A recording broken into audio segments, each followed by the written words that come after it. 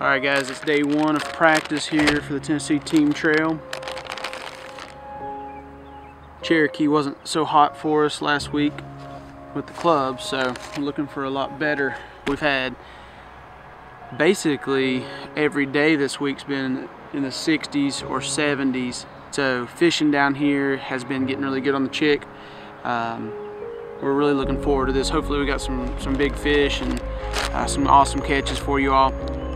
But we'll break down practice each night and we'll break down the tournament day. So let's get out here and get after them.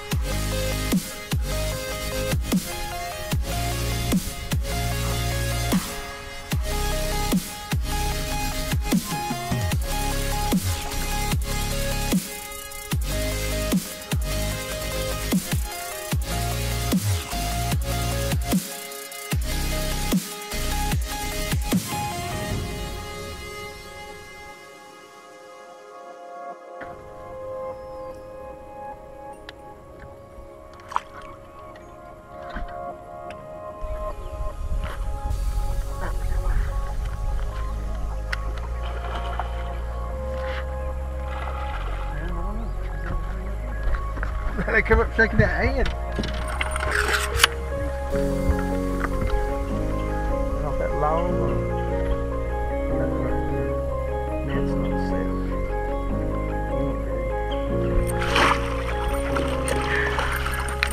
Got the best one of the day.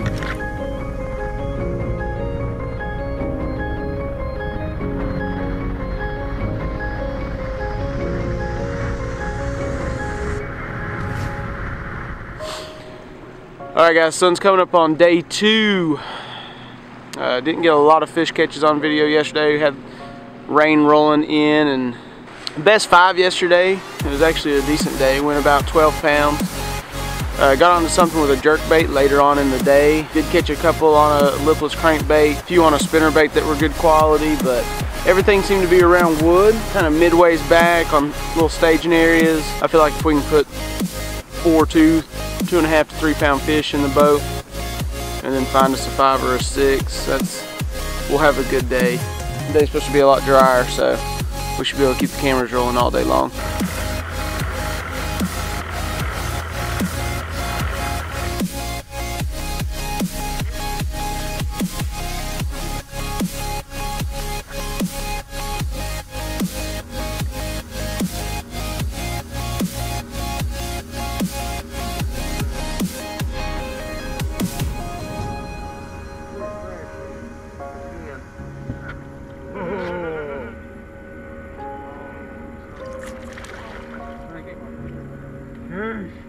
Look at that line, you sucker.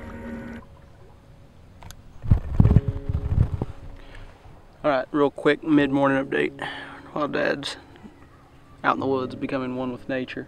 Today's a lot different. It's bluebird skies, as you can see. Not a lot of wind. Very little ripple on the water, so we're on the lower end of the lake. It's a lot cooler. It's a little bit dirtier. The biggest thing is I just think there's going to be a lot of boat traffic down here, so I don't think right now it's not worth the risk to run all the way down here. There's boats everywhere sitting on everything. Actually caught one on a football jig, so that might be something to take back up the lake with us and try in a few areas. Right now it's about 11 o'clock, 10:30, 11 o'clock. Tomorrow we're not going to check in till 5, so we've got several hours left to fish. We've got some severe weather coming in, so that'll change it up a little bit.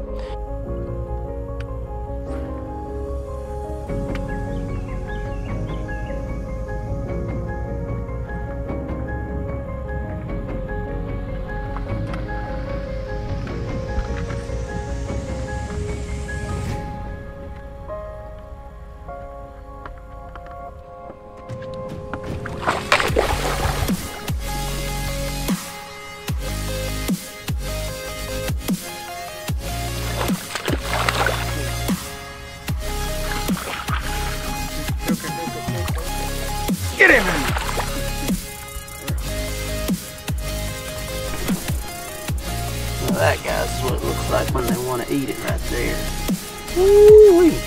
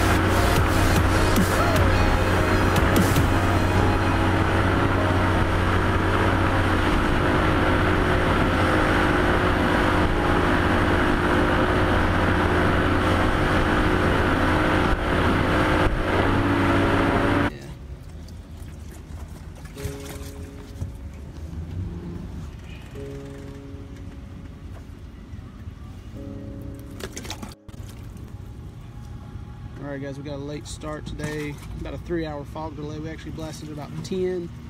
We were boat 206. Check-in time was actually 6:30. So a super long day on the lake. Actually caught 3 of our 4 fish after 5:45.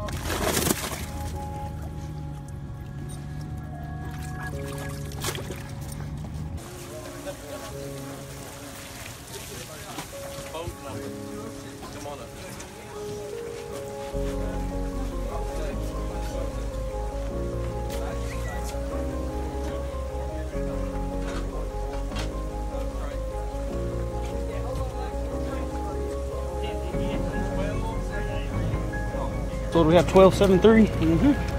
All right, 12.73 and 4 fish. The way the day was looking at about 5 o'clock, we're very, very happy with that. Right now, I think 2 28-pound bags are leading, and big bass right now is 12 pounds. So some people really sucking, but we're gonna get off here and we're gonna get some pictures of these girls and then put them back in the lake, guys. We'll see you later. Chickamauga recap, wrap up that event. Unfortunately, we had some rain roll through. I put the camera away and the day had been so slow that I never even pulled it back out, but you saw that we caught some more fish later on that evening. Basically 30 minutes before check-in. We pulled in back in Richland Creek, and there were a few trees there, laydowns on a point, and we put 3 in the boat really quick.